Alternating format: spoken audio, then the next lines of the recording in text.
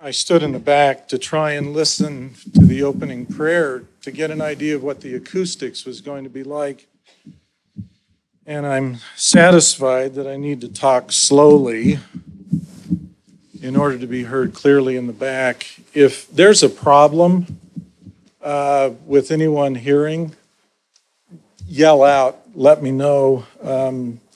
The object is not to be looked at. In fact, it'd be nice not to be looked at all, but to be heard. Preliminarily, for those of you who are going to be attending the temple conference tomorrow, I wanted to make a couple of comments about that conference. Margaret Barker was imposed upon by those who are personal friends of hers to consider coming out and attending the conference, and she consented to do that. She's one of the most important voices when it comes to the topic of temple studies. Unlike Latter-day Saints, in the Christian world at large, the subject of the temple is simply a matter of theoretical and historical discussion. Margaret Barker has elevated that discussion to a new level. And she's done so as something more than merely an honest scholar, because her views are not merely controversial, her views are opposed by many of Christian academics.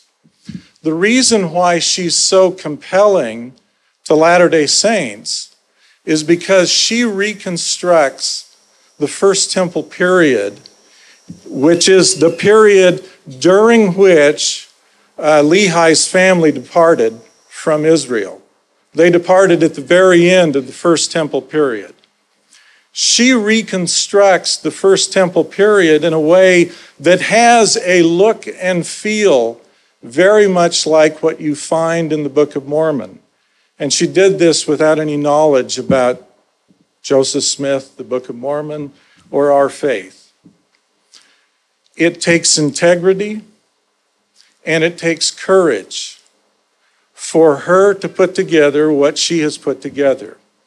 Among Latter-day Saints, when we have scholars who speak about the temple, we can be vulnerable to pride and to self-satisfaction and to trying to collect recognition and acclaim for our scholarship. Pride is invidious, it creeps in everywhere inadvertently, and sometimes the Latter-day Saint scholar suffers from the ill effects of pride. But Margaret Barker, to the contrary, required a great deal of meekness and honesty and humility to do what she has done. That's not to say that I'm condemning anyone or judging anyone who's going to speak tomorrow. In fact, I've reviewed some of what is going to be said tomorrow, and there's some great things well worth your time to go and hear. We have a tendency, all of us, to take concepts or pictures or ideas and to put them in our heads and then to rely upon those pictures as we go forward learning new things. The object being to fit what we learn that is new into the framework of what we already know or we're already familiar with. That can be handicapping.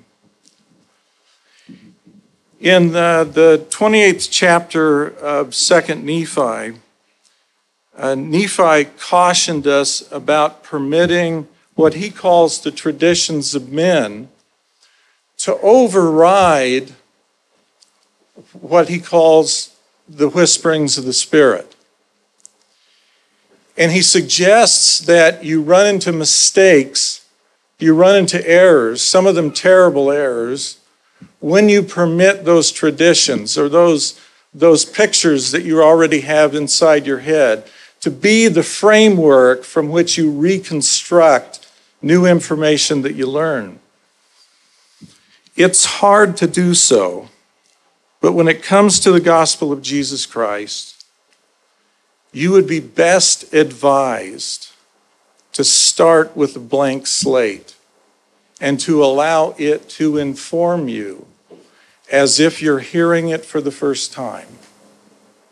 Because those words in Scripture don't necessarily mean what the picture in your head suggests that they mean.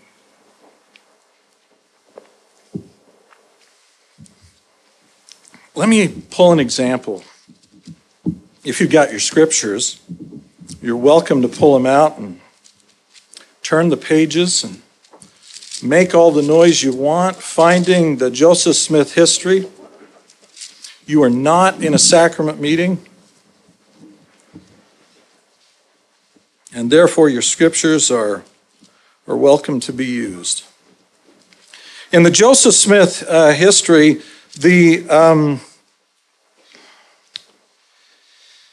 it's the 8th verse. He says, about halfway through that 8th verse, in process of time, my mind became somewhat partial to the Methodist sect, and I felt some desire to be united with them. Once again, this is high praise for Margaret Barker, a Methodist scholar. But laying that aside, during the time of this period, there was particularly in the revivalist part of Methodism, there was a group called the Shouting Methodists. And the Shouting Methodists had a tradition. That tradition was to go into the woods alone to pray. And when they prayed alone in the woods, they were looking for some experience that would bind them up. And when they got bound up, they knew that they'd had an experience with God and the Holy Ghost, and they came back converted. The miracle of the first vision of Joseph Smith does not consist in the fact that he went in the woods alone to pray, nor does it consist in the fact that when he's in the woods alone and praying, that he got bound up by some darkness which entirely overcame him. The miracle of Joseph Smith is that when that happened, he rejected it as the source of conversion. He did not allow his fears to control him. He did not allow the tradition to control him. But calling upon God, he then pressed through to receive what lays on the other side of the fears and of the darkness and of the things that put you off the trail to God. And he tells us about the vision of the Father and the Son, telling him that he was to join none of them.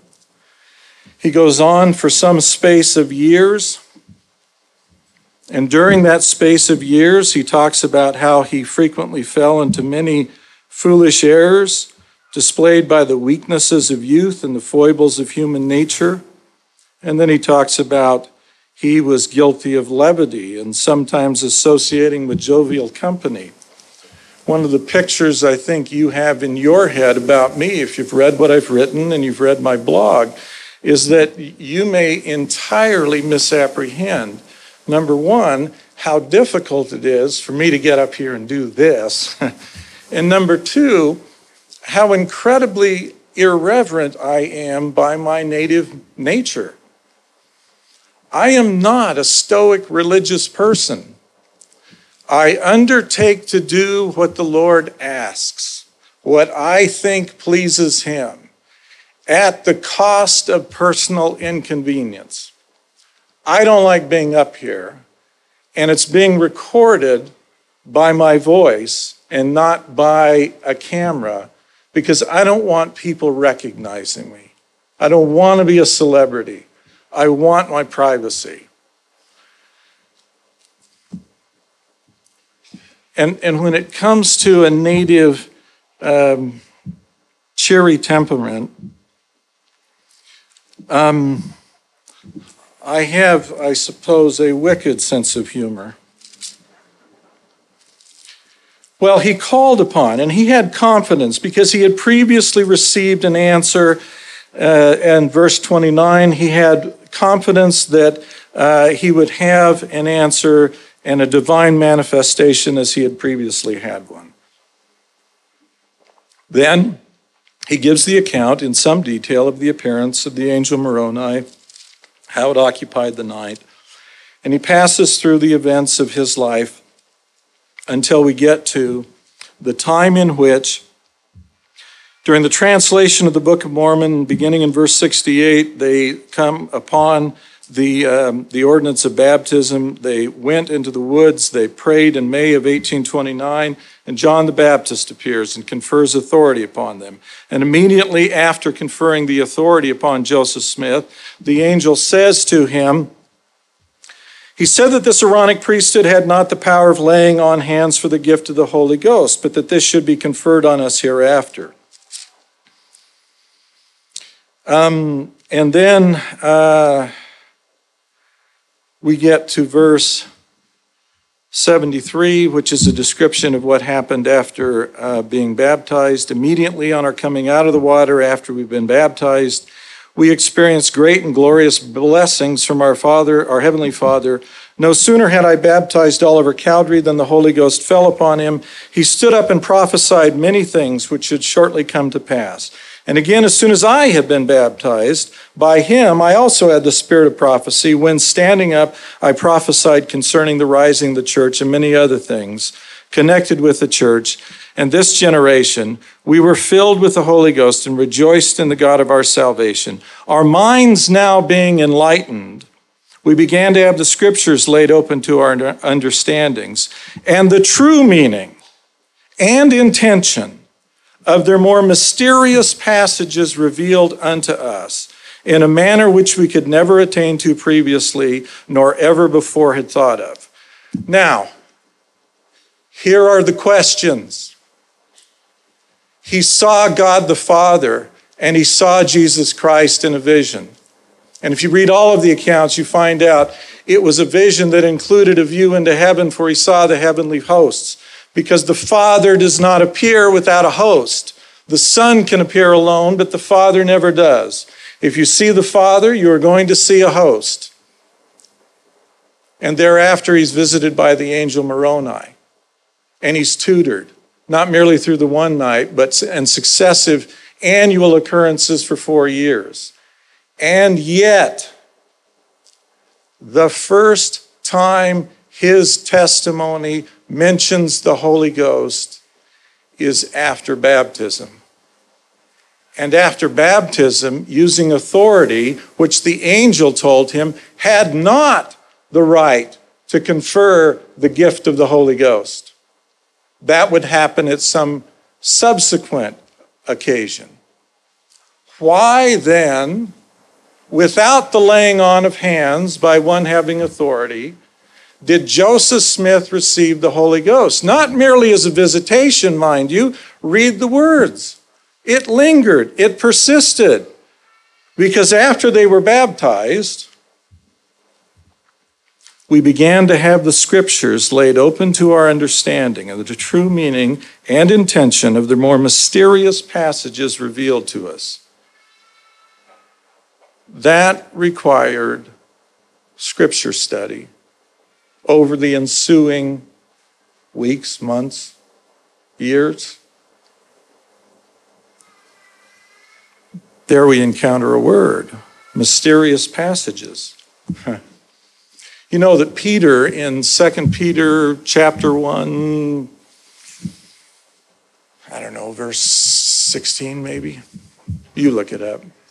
He says that the scriptures are not of any private interpretation, but holy men spake as they were moved upon by the Holy Ghost. The scriptures were given by the power of the Holy Ghost. And now Joseph Smith is explaining that he could unravel their mysteries by the power of the Holy Ghost. And things that did not make sense before make sense. That was a hiccup. If you've read The Second Comforter, in the chapter about becoming as a little child, There is an excerpt taken from a book, Gödel, Escher, Bach, a brilliant mathematical book, about Bongard problems. Bongard problems are designed to test a certain kind of reasoning using symbols in order to test the person evaluating them. And invariably, Bongard problems are solved by children, and they confuse adults because the children's minds have not become cluttered by the kind of mathematical complexity that we have bouncing around in our heads, as a consequence of which they look at it simply, and they see things simply, and they can solve the Bongard problems in a way in which adults fail to grasp. The gospel is adapted to the simple mind. The statements that are contained in Scripture are given in simplicity and in plainness. So when we encounter Joseph Smith speaking to us now about having the mysteries of the gospel laid open to his mind as a consequence of having the Holy Ghost, I'm reminded of a statement that he made that you find in the teachings of the prophet Joseph Smith about the Holy Ghost on pages 149 and 150, which I'm going to read an excerpt from. There are two comforters spoken of. One is the Holy Ghost, the same as given on the day of Pentecost, and that all saints receive after faith, repentance, and baptism. This first comforter, and by the way, Joseph Smith is saying this at a time when the authority for the laying on of hands had been restored. But his list is faith and repentance and baptism. And that produces the same effect as on the day of Pentecost. If you listen to the words of the ordinance that's performed in the church, the words of the ordinance are an admonition to you to receive the Holy Ghost. It's telling you to do something. Well, this first comforter or Holy Ghost has no other effect than pure intelligence. It's more powerful in expanding the mind, enlightening the understanding, and storing the intellect with present knowledge. Did you get that list of things? The effect of the Holy Ghost is pure intelligence. I can watch Lawrence of Arabia, and when they've successfully knocked the train off the track, and the group he is leading has charged and overcome the enemy, and Lawrence is walking on the top of the trains with the flowing robes, I can get goosebumps. It is moving. It is stirring. That's not the Holy Ghost. I can have that same effect with Les Miserables. I can have that same effect with some of the scenes in Joseph's amazing Technicolor Dreamcoat. Moving and stirring things can delight your senses. That's not the Holy Ghost. Has no other effect than pure intelligence, expanding the mind, enlightening the understanding, storing the intellect with present knowledge. I'm not here to entertain you. I'm trying to inform you of doctrine that will save you. I don't care if any of you are stirred. Or, like one of our MSNBC folks had a trimmer run up his leg at the president's speaking. I don't care about that. I care about your salvation. I care about your souls. And I care about you understanding the things that will save you. Joseph Smith gave the list: pure intelligence, expanding the mind, enlightening the understanding, storing the intellect with present knowledge. In the translation of the book of Moses, which was Joseph correcting the book of Genesis, he gives a list there of the Holy Ghost as well. Let me read you that list. The Comforter, the peaceable things of immortal glory. This is Moses chapter 6, verse 61. The Comforter, the peaceable things of immortal glory, the truth of all things, that which quickeneth all things, which maketh alive all things, that which knoweth all things, and hath all power according to wisdom, mercy, truth, justice, and judgment. This is the Holy Ghost. Joseph Smith returned from the first vision and didn't talk about the Holy Ghost because that incident, quite frankly, was not understood by Joseph Smith at the time it occurred. When he explained to his mother, he said, "Never mind, I'm well enough off. I've learned for myself that Presbyterianism isn't true." And I think that is a candid description of what Joseph got out of it that day, at that time. He had been converted, and he knew now not to join the Presbyterians. What Joseph Smith learned from the angel Moroni also did not confer upon him the Holy Ghost. Faith, repentance, baptism, and then he notes the Holy Ghost. And what are the effects that he reports? Immediately. Number one, prophecy. One of the hallmark signs, Paul lists it in Corinthians. Mormon and Moroni listed in Moroni's book. The list of what the gifts are, you can find it in Doctrine and Covenants, section 46, if I'm remembering that correctly. The list of the gifts, prophecy is always included as one of the hallmark signs of what it is that the Holy Ghost does.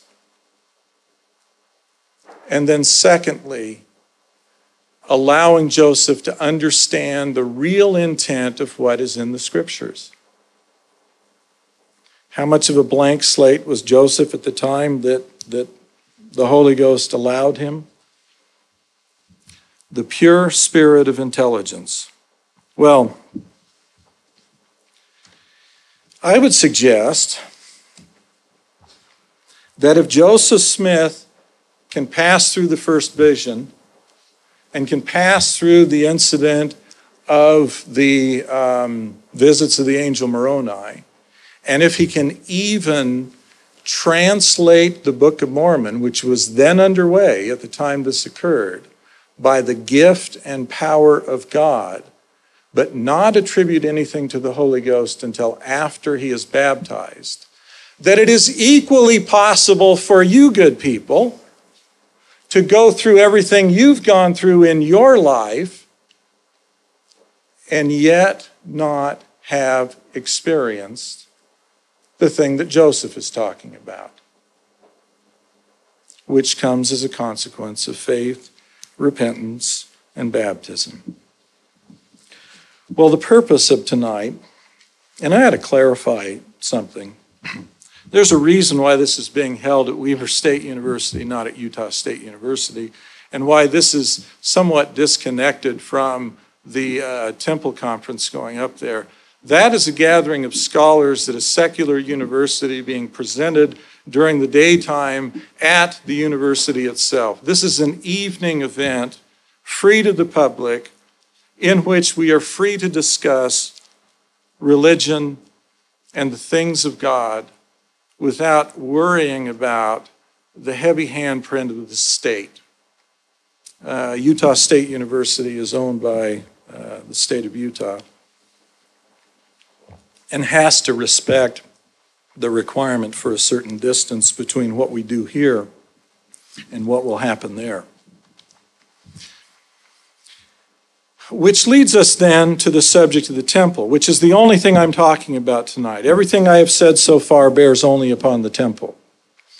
And that's the purpose of getting here, is to discuss about what the temple's purpose is, what it means, and what it's trying to convey to us. Is the temple an end, or is the temple a means? If the temple is an end, then everyone who goes through the temple obtains everything that the temple has to offer by virtue of going in and participating in the ceremony.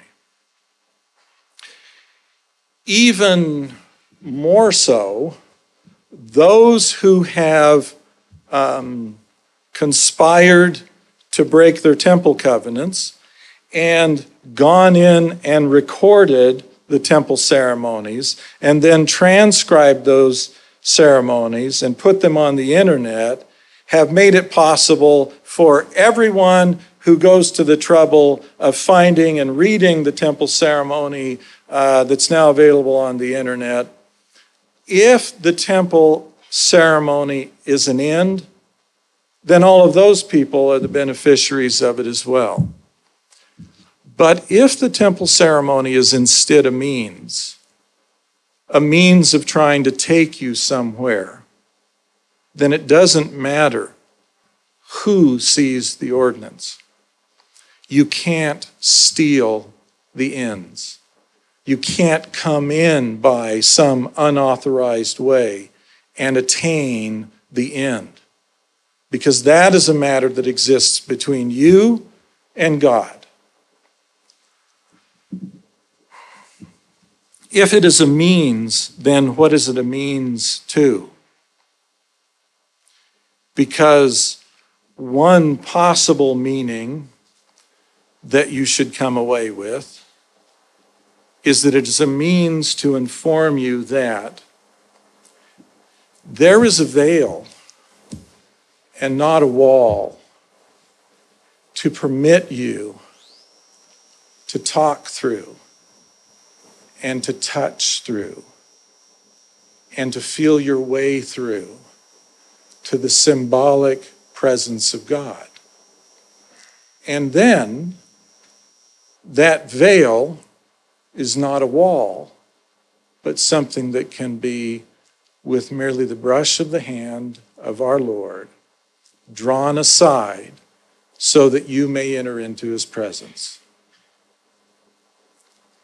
And the way you get there is by being prepared in all things, having been true and faithful in all things, coming to learn something from him, not coming to tell him something, not coming to impose upon him, but coming to learn from him. Our Savior was and is first and foremost a teacher. By his knowledge, Isaiah and Nephi wrote, he shall justify many. By his knowledge. He possesses things which we do not yet comprehend. He possesses things which he would like us to comprehend. How then are we to comprehend the things which only he can teach? By permitting him to do so. By coming to him. In the ceremony, there's an account given of the man Adam. And I have a question for you. Who in the ceremony is Adam? Is this a history lesson about the first man that lived on the earth? Or is this instead a symbolic rendering of the lives of every man? Or is it instead your life? Are you being told that in the beginning you came here in an innocent, even a paradisiacal state, And in that state, everything was possible to the innocent mind. I mean, we impose as adults upon the credulity of our children by teaching them about the Easter bunny. And then to pull off the fraud, we have to go to the trouble every Easter of acting the role of the Easter bunny, always out of sight. And we impose upon them Santa Claus. And they believe in these things. That faith and that trust that those children have comes as a consequence of where every one of you began, in a state of innocence, in a state of purity, in a state in which it is possible for that mind to comprehend and to accept the things of God. But there comes a point when you become accountable. There comes a point when you grow out of that and you're expelled from that state of innocence. And then, in order to return there, you have to make certain sacrifices. And you have to be willing to obey. And you have to be willing to pursue the gospel. And at length,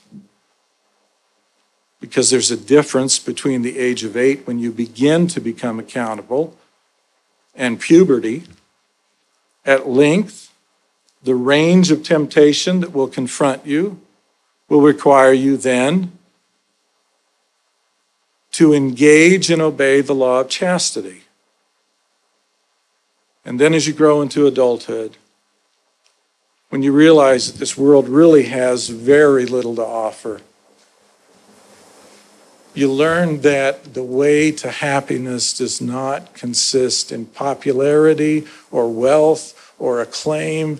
It lies exclusively in consecrating yourself to the things of God. And when you have developed through that course, and you've come to the recognition that consecrating yourself is the only thing of value,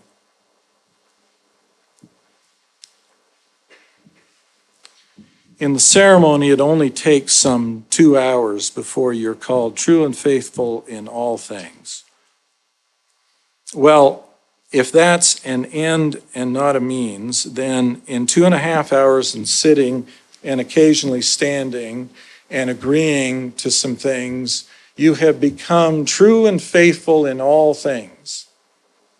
I would suggest that the temple rite as an end makes that notion preposterous, because you're the same person walking out of the temple as you were walking into it 2 hours earlier. You're no more faithful in the temptations that you face on the street. You're no more lovely in the way that you deal with your family. You're no more honest in your business dealings with your fellow man than you were 2 hours earlier when you walked in. But the ceremony is saying that you've been true and faithful in all things. I'd suggest that's a means, and it's an admonition, and it's an invitation, even begging you to recognize that the challenge you face in your life requires you invariably to lay aside those things that pull you away, and that you always turn and face the Lord. That's what repentance means. It means to turn and face the Lord. And you know, when you face him the first time, you're just not going to be that good or that different than you were the moment before. But if you'll face him, he'll work with you. It does not matter how badly damaged you are. That's irrelevant. He fixed the Apostle Paul. If you don't think the Apostle Paul suffered from pride, then you don't understand the malignancy of pride. He fixed Alma the Younger and the sons of Mosiah, whose deliberate purpose was to overthrow the things of God. I don't care what you've done. The malignancies of those men are highlighted in Scripture in order to assure you that you can all be reclaimed. Turn and face him, and then walk with him. He does all the guiding and most of the heavy lifting. Well, when it comes to the idea of being true and faithful, by the way, I don't care if you buy a quad. Your scriptures aren't complete until you get the lectures on faith. They were voted in and sustained as scripture, and then they were removed without a vote. In the lectures on faith, this is the 7th lecture, this is the 16th verse, talking about the Savior. The teachings of the Savior most clearly show unto us the nature of salvation and what he proposed unto the human family when he proposed to save them, that he proposed to make them like unto himself. And he was like the Father, the great prototype of all saved beings. And for any portion of the human family to be assimilated into their likeness is to be saved, and to be unlike them is to be destroyed. And on this hinge turns the door of salvation. Jesus Christ is the prototype of all saved beings. So, what was our Savior? If he's the prototype, he was a blasphemer. He was a sinner. He worked on the Sabbath, and he encouraged his disciples to do so. He associated with the tax collectors and with the publicans and sinners and the harlots, and he let harlots touch him. This is the prototype of the saved man. This is the one who was rejected by his people. This is the one who was called unclean. This is the one who was rejected, persecuted, and ultimately killed by those who held religious rank and authority in his day. This is the prototype of the saved man. This is the example of Joseph Smith. This is Isaiah and Jeremiah.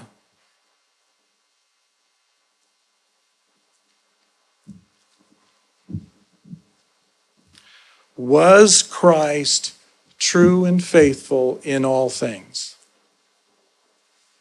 If so, to what? To whom was he true and faithful? Was it the law? I mean, he never spoke ill against the law. The Sermon on the Mount is simply taking the law and showing what it really meant. He took it to another level.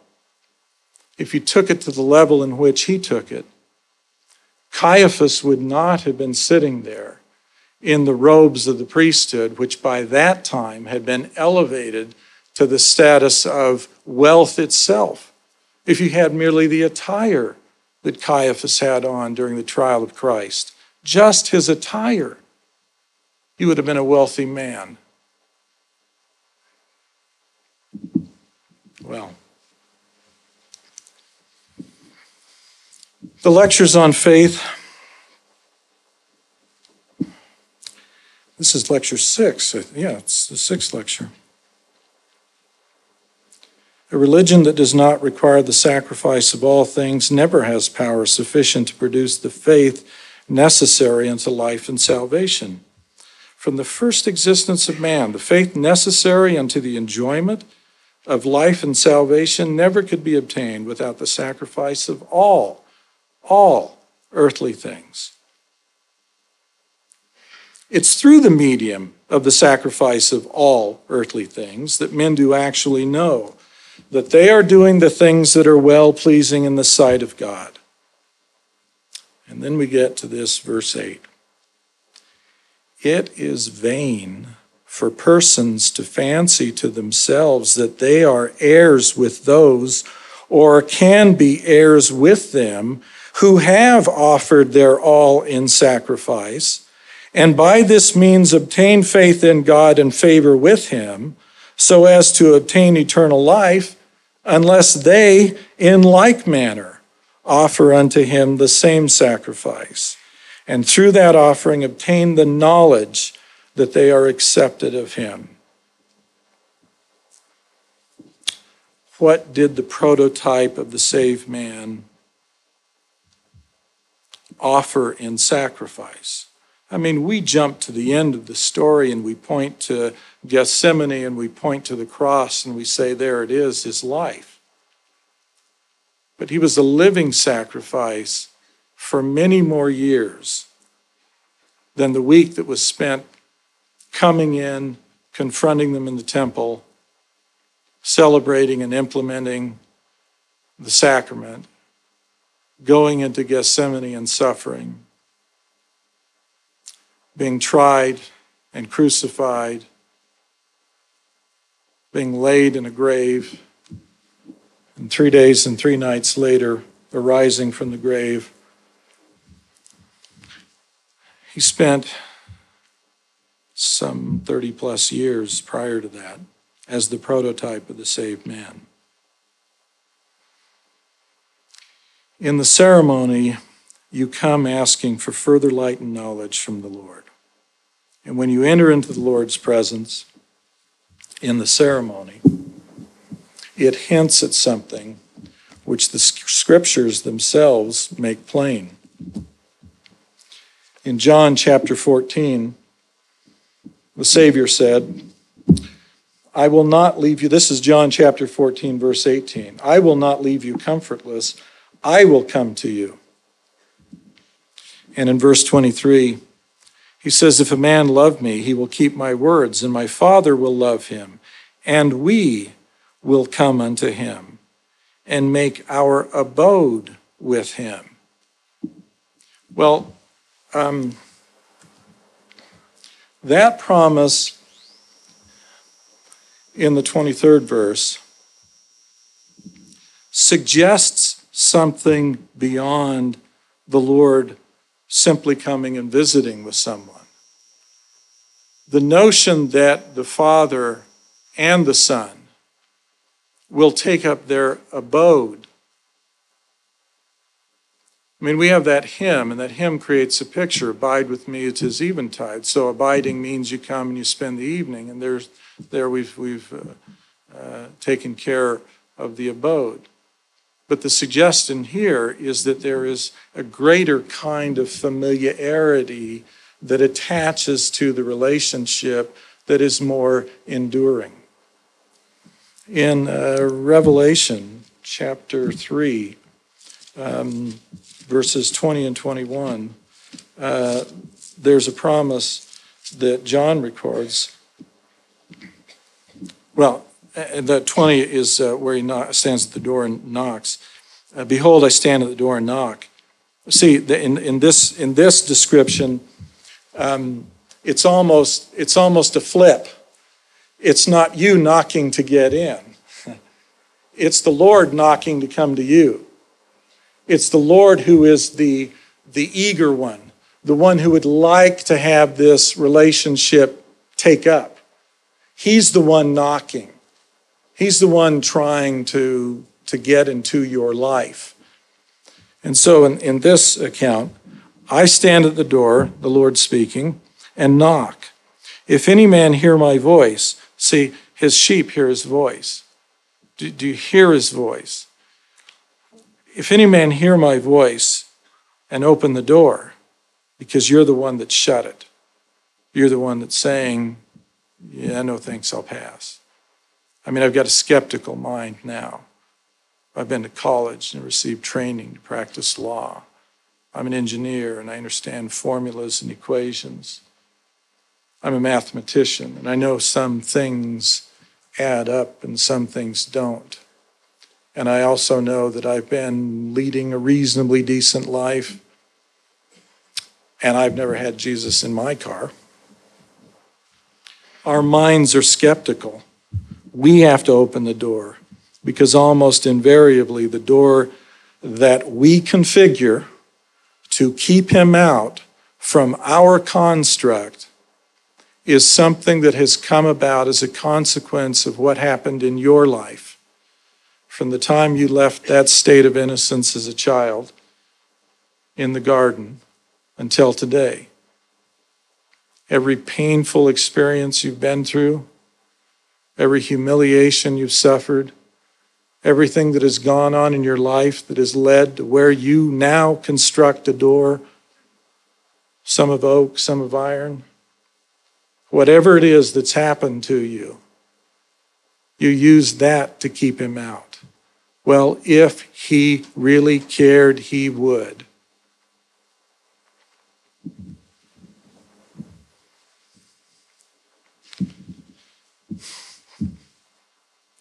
You know, the notion that he doesn't care is the greatest lie of all. If you knew what he suffered, you would never say if he cared. But if you'll open the door, he says, I will come into him and will sup with him, and he with me. You know, the reason why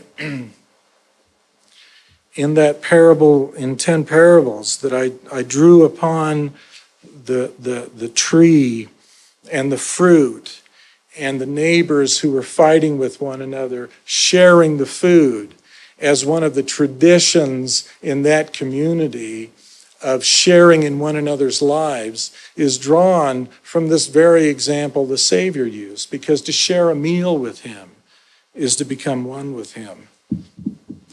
I might be able to find it in a hurry. I'll check.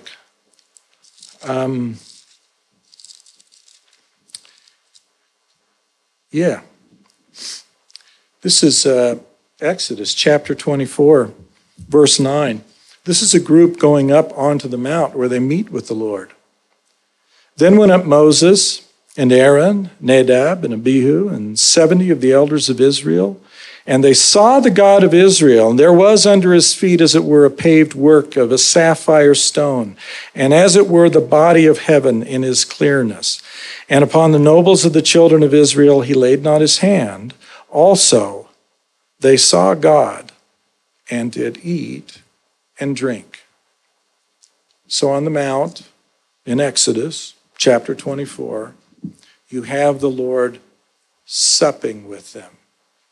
And in the account in Genesis of the visit with Abraham, there's a sacramental meal.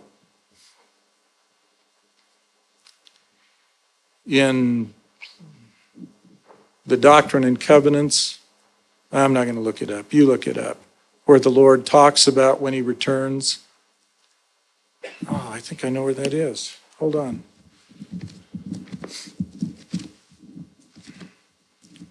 This is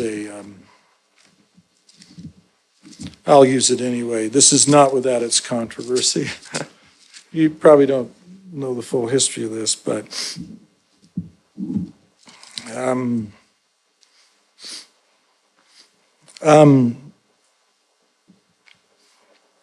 this is section 27, verse 5. of the Doctrine and Covenants. Behold, this is wisdom in me, wherefore marvel not, for the hour cometh that I will drink of the fruit of the vine with you on the earth, and with Moroni, whom I have sent unto you to reveal the Book of Mormon, containing the fullness, and so on. And he gives a list of all of those that he's going to have this meal with. And verse 5, he's going to sit down and he's going to drink of the fruit of the vine, and he's going to have fellowship with.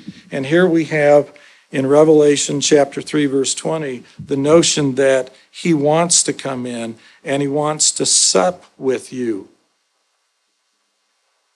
Well, you think about how long it takes and what goes on at a meal.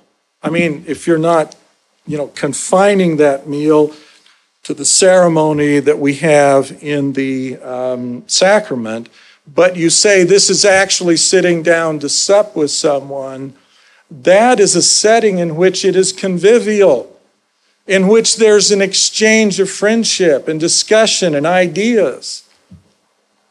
And you have prophets in the Book of Mormon talking about how approachable the Lord is, and about how he visits and speaks in plain humility, as one man speaks to another. We have this absolutely schizophrenic set of pictures in our head about the Lord. On the one hand, he is this limp-wristed, happy-go-lucky, permissive chap who sashays about blessing everyone with fairy dust.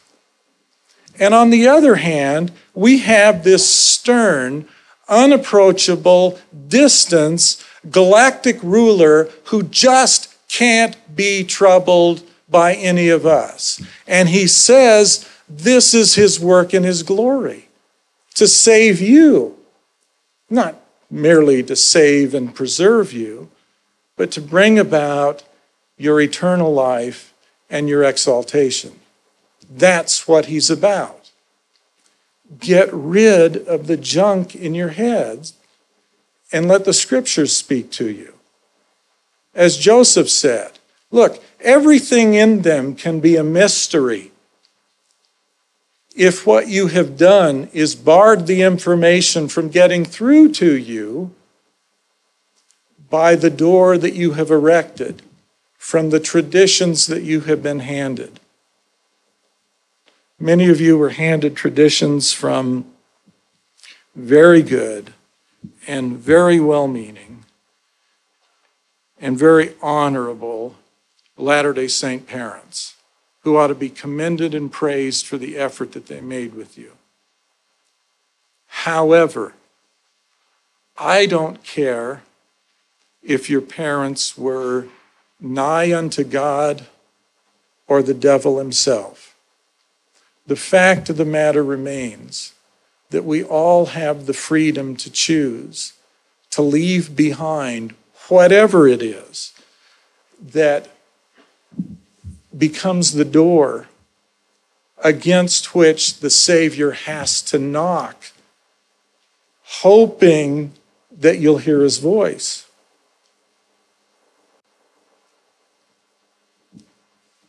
We have to become as a little child, because it's only the little children who are willing to open themselves up and become vulnerable enough to believe, and then hopeful enough to act on that belief so that they develop faith, and then persistent enough to ask again and again and again, are we there yet? Are we there yet? In the parable that Joseph was given in the Doctrine and Covenants about the unjust judge and the aggrieved woman, it was a constant petitioning. Little children not only don't know a lot of things, they know that they don't know, and they ask persistently, incessantly, because they desire to know what they don't know. They're like sponges, and we're like rocks. You can throw a rock into the water and pull it out again, and it's still a rock. But you throw a sponge in and you pull it out, and it is greatly increased. Children are like the sponge, they're porous, and we are not. Well,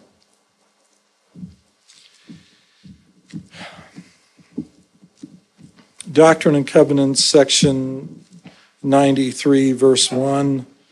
You probably all can recite that in your head, I hope. I'm not going to read it. Oh, I'm looking in Mormon, and I'm trying to find a verse in Moses. Moses 6, verse 57. Wherefore teach it unto your children that all men everywhere must repent, or they can in no wise inherit the kingdom of God.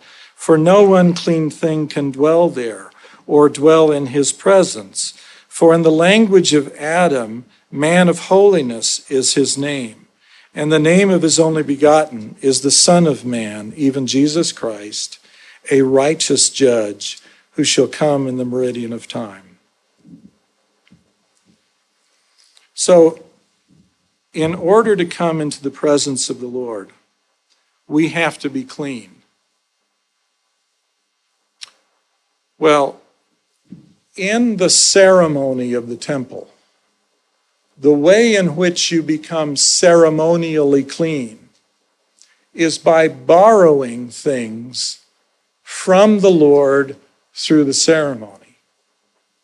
You are washed, though not quite as vigorously as you may have been in Nauvoo. You are anointed, though not perhaps as thoroughly as you might have been in Nauvoo. You know that strong drinks, next time you have a word of wisdom lesson and they're talking about strong drinks and the washing of the body, they used cinnamon flavored or included mixed whiskey to anoint and wash rather in the Kirtland, and then again in Nauvoo. And as it turns out, I mean, for the washing of the body, it's really a pretty good antiseptic. One of the things that Joseph talked about in the Nauvoo era was about how angels sometimes have a hard time visiting with men because they stink. And that we really ought to clean ourselves up because we'll offend the sensibilities of the angels. There's a notion for you. One of the doors to barring entry is, anyway. In the temple, you borrow cleanliness through the ceremony itself, which washes you, which anoints you, which dresses you in new and clean clothes, and then progressively confers upon you symbols that suggest all of creation. Symbolically, the entirety of creation comes through and is redeemed as a consequence of your own redemption. Because if you are redeemed, you are infinite and eternal, and creation itself goes on. But here, no unclean thing can dwell there or dwell in his presence, which then leads to the reason for the temple. The purpose of the temple is not merely to inspire you with the conviction that it is possible to rend the veil, to pass through the veil, to see and meet with our Lord, who has promised us repeatedly. The stories in the Book of Mormon are stories designed to tell you over and over and over again about coming back into the presence of the Lord. Even wicked Lamanite converts, many of them have what we in our scholarly language would call a throne theophany, And they did so upon conversion, because their conversion was with real intent. Therefore, the Book of Mormon is a text about the second Comforter. But what is being talked about in this verse in Moses chapter 6 is about dwelling in his presence. And when it comes in verse, again, this is Moses 6, verse 57, it says, when it comes to dwelling there, no one unclean thing can dwell there, because he's the man of holiness. This presents the real message or the real meaning of what the temple is trying to convey to us in our day. And we're just about running out of time to accomplish that in our day. And if we don't, then, he passes on and maybe starts this up with another people in another day, as he's so often done before. To come to the veil and to meet with the Savior, he can clean you up. He, through his grace, can give you all that you lack. To dwell in the presence of God requires something more, something different. It requires that you grow from where you are now to the place where the Lord intends to lead you. He intends to have you be true and faithful in all things. Because in the ceremony of the temple, once you go through the veil, you don't come back. You stay there. And the purpose of going there in this day, in this setting, is to enable the return of Zion. We don't need a profoundly new and far-reaching economic system to make us have all things in common in order to bring again Zion. And we don't need possession of the real estate in Jackson County, Missouri, to bring again Zion. We don't need any of the implements or locations or infrastructure to have Zion return. We need one thing, and that's you. You to be clean. You to be holy. To leave behind you not only the door, but the house in which you dwell, that you establish that door to bar him through. You need to come and live with him. It is possible. These are not cunningly devised fables, as the Apostle Paul put it. This is the gospel of Jesus Christ. Look at the definition that the Lord gives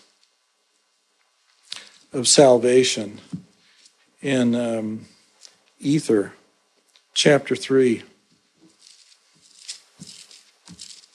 This is a definition that the Lord gives.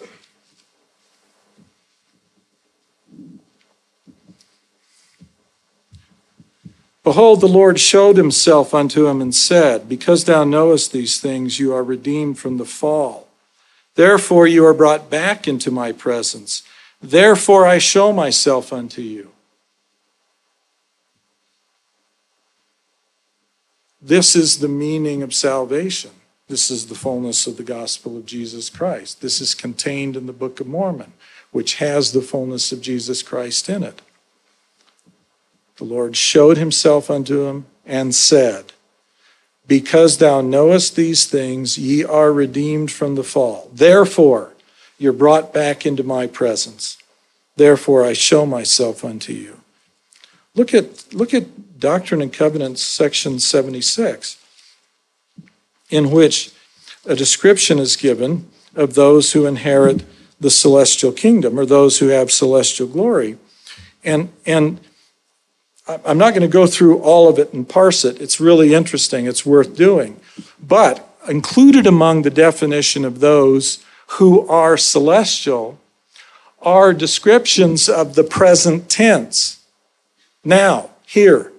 I mean, there's past tense in here and there's future tense in here. But this is the present tense. And I believe that this was wittingly done because this is a transcript from heaven. Joseph Smith would recite the words of the vision. Sidney Rigdon, when it was read back, would say that is correct. Therefore, the tenses of this language were given by heaven and not by the person dictating. So at verse 54 of D&C section 76, they are they who are the church of the firstborn. They are they into whose hands the Father has given all things. They are they who are priests and kings, who have received of his fullness and of his glory, and are priests of the Most High, after the order of Melchizedek, which was after the order of Enoch, which was after the order of this only begotten Son. Wherefore, as it is written, they are God's, even the sons of God. Wherefore all things are theirs, whether life or death, or things present or things to come. All are theirs, and they are Christ's, and Christ is God's. Now, if that sounds a lot like the language that's contained in the oath and the covenant of the priesthood, it's because it mirrors the language that you find in the oath and the covenant of the priesthood, where once again it talks about the priesthood being connected to God himself, the powers of heaven, if you will. Well, if the temple is designed to lead you to the presence of the Lord, the presence of the Lord is intended to bring you to the presence of the Father. And the purpose of bringing you to the presence of the Father is to have you clean every whit. Because when there is a group of people with whom it is possible for the angels to dwell, there will no longer be any reason for angels to stay aloof. There will be no reason for the Lord to delay the bringing of Zion, because the Lord is going to dwell there. One of the definitions of Zion, when you get past having all things in common, is the fact that the Lord will dwell there. And we all know that to dwell in the presence of the Lord, if you are not prepared to do so,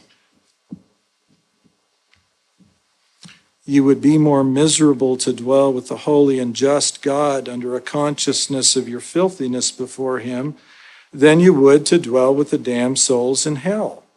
That's Mormon chapter 9, verse 4. It really you ought to read 2 through 4. Well, 5 too. See, 5 talks about your nakedness before God. Oh.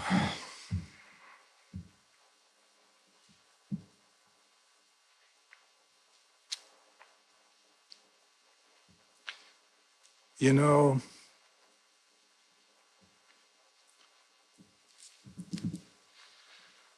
the Lord suffered the things that he suffered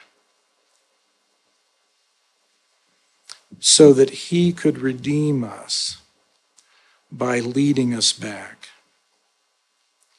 But there isn't any magic fairy dust to that process. It is by the things that he knows that he fixes us. There is no defect in any of you that the Lord did not experience and heal from. He knows the way back to the Father because he found his way back to the Father by the things that he suffered in the agony of Gethsemane. He learned what it was to be sin. There's nothing you have, however malignant or deeply hidden, that he hasn't experienced and then healed from and found his way back to peace and justification and holiness before his Father. The way in which he works the atonement is to teach you, if you will receive it, what you need in order to overcome what your flaws are.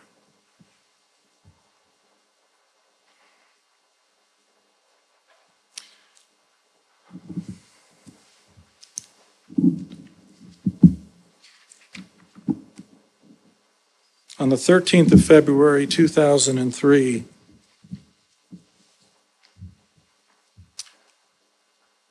after a long search for the Lord, which I had almost forgotten about because I was so busy with other things in my life, the Lord made himself known to me.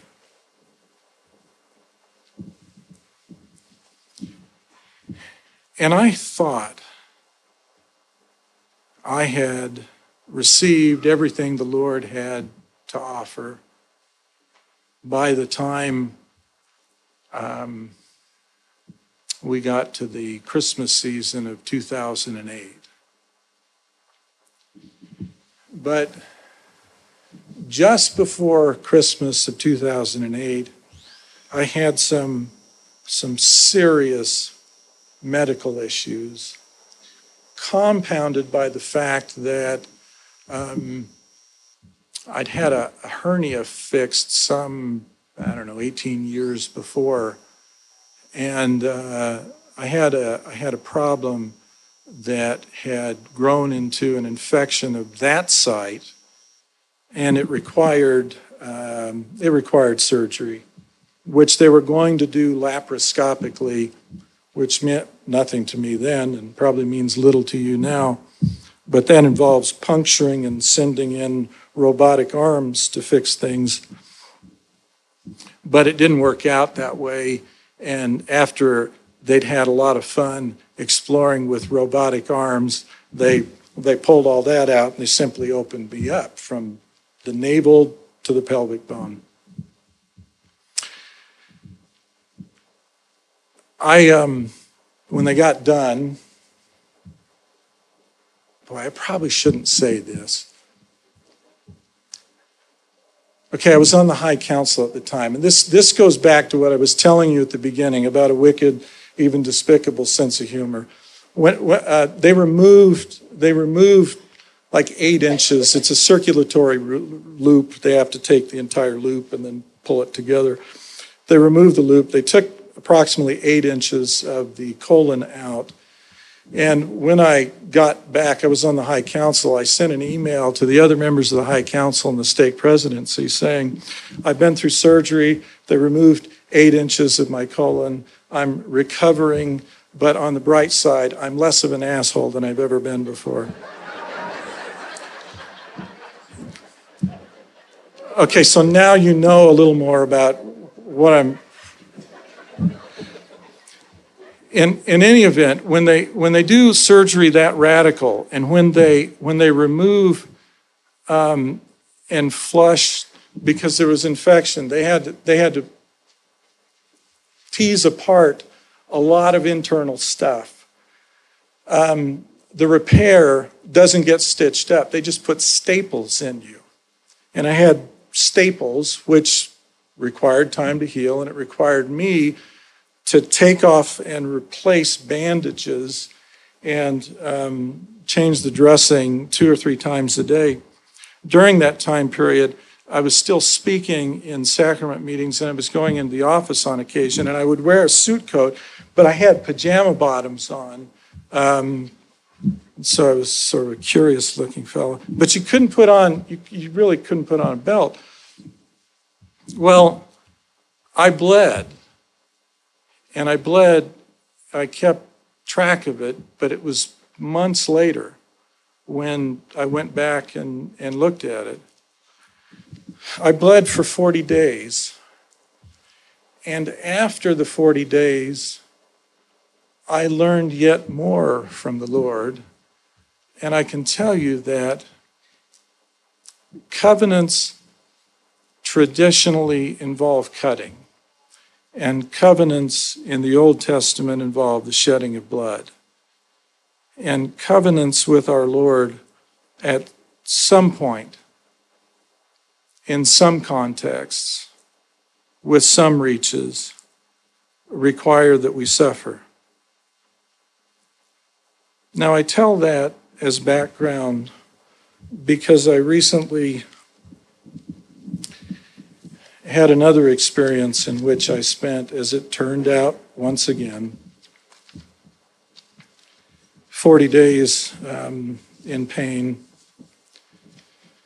And while in a great agony, I could not take pity on myself. I couldn't. What I thought about was the suffering of our Lord in Gethsemane. And I found myself measuring my own physical misery against what I know our Lord went through there. And I lay in bed praying and thanking the Lord for what he had done on our behalf, thanking the Father for sending his Son and standing down to permit it to go forward. And while in prayer,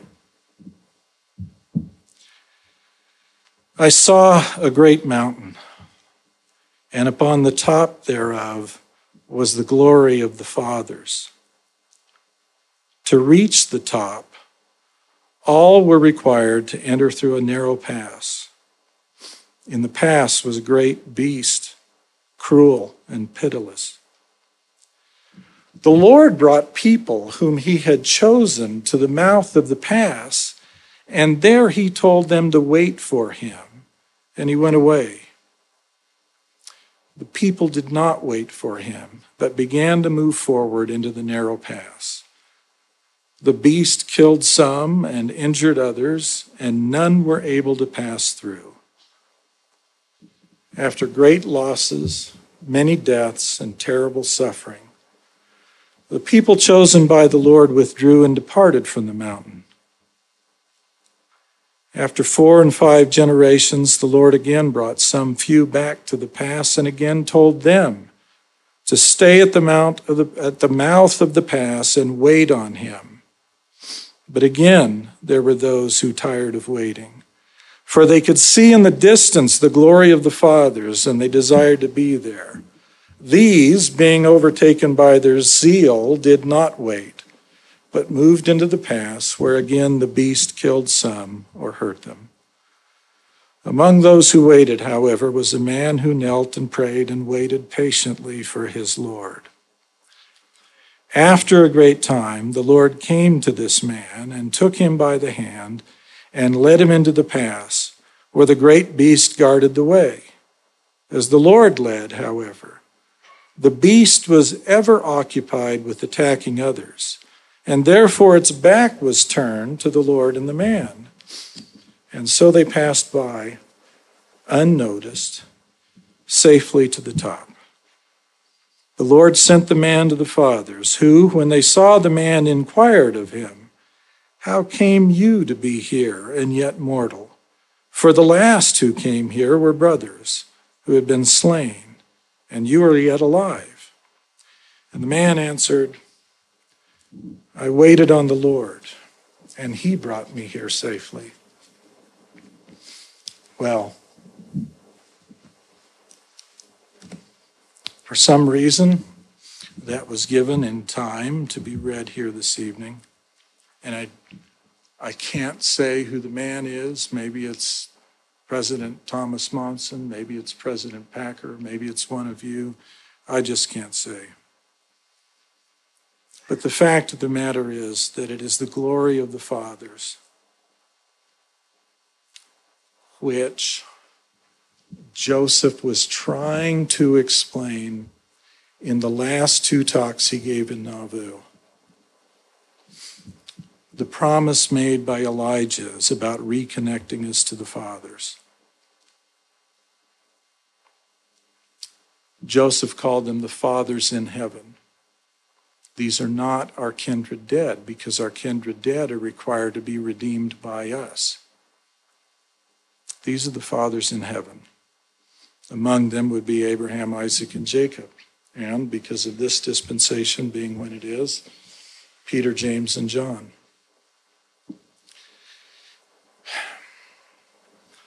The purpose of the Holy Ghost is to allow you to see things in their true light with the underlying intent behind them, and to allow you to do that without distortion and without confusion.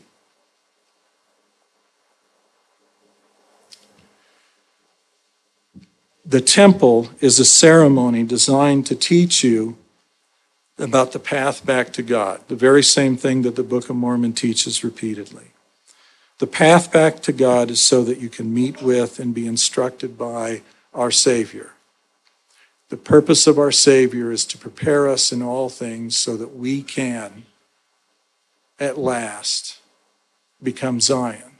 Because if your heart is right and my heart is right, and if I'm looking to God and God only, and you're looking to God and God only, then the trivial things of having things in common are of so little import that they matter not. Let me end, because we've taken long enough, first of all, by thanking the DeGraw family singers who gave the prelude music. They are a family that are dear to me. Donna, thank you. That was wonderful, and it allowed me to stand in back and see how the microphone worked. And Jim, who will give the closing prayer, let me thank him as well. He teaches me in a high priest group over the active resistance of the high priest group. I get a lot of rest in that group. It helps when you're recuperating from things to attend your group meetings regularly. Listen, if you're faithful to the Lord, you have no reason to pick a fight with anyone else. Our Lord was a peacemaker. We ought to be peacemakers as well. I have nothing but appreciation for the Church of Jesus Christ of Latter-day Saints. They publish the scriptures.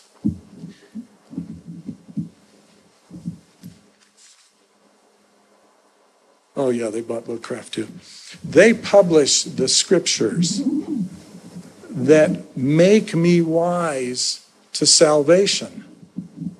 They build the temples in which we can go and learn about the mysteries of God.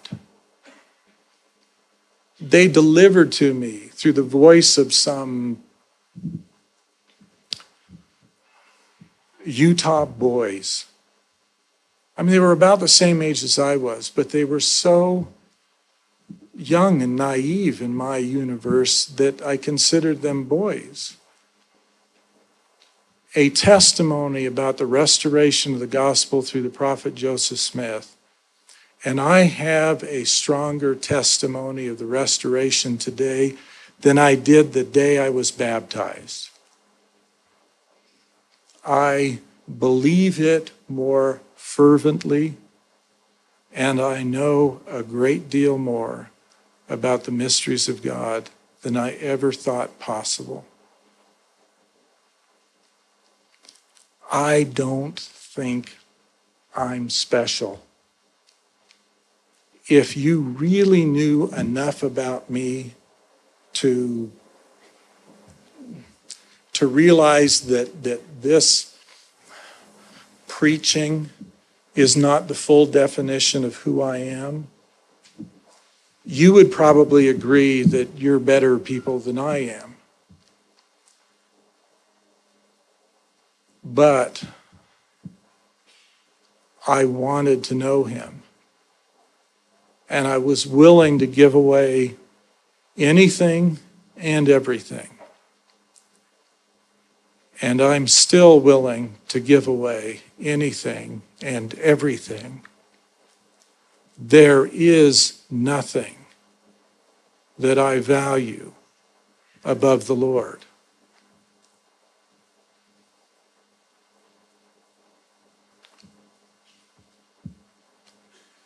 And I hope